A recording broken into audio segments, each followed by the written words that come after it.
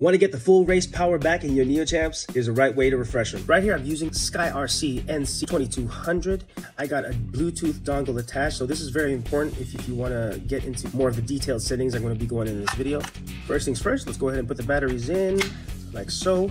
What you want to do is set it to refresh. Click enter right there. It's going to ask you for the charge rate. The way I've learned to do it is I bring it up to 1400.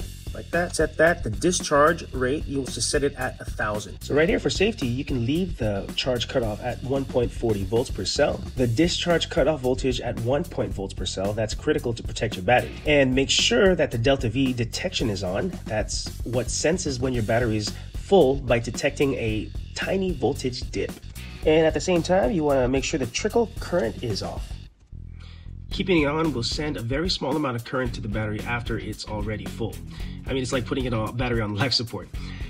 What it does, it keeps topping it off so it doesn't lose charge while sitting idle. So that's why you turn it off. If it's already full and you keep trickling electricity inside, it pretty much just builds up heat and damages the cells. After refreshing, make sure you let it rest for about 30 minutes before a race. What that does, it basically just helps stabilize voltage and gives you the maximum punch, like right when you take off. So let your car go off on the track, it gives you that extra punch when you do that. Refresh smart, charge right, win more. And if you guys have another way to refresh them, please let me know. I'd love to learn more from you guys. Just drop it in the comments below or send me a DM. Again, I'm Tony Mac, Mini Mod Garage. Peace out.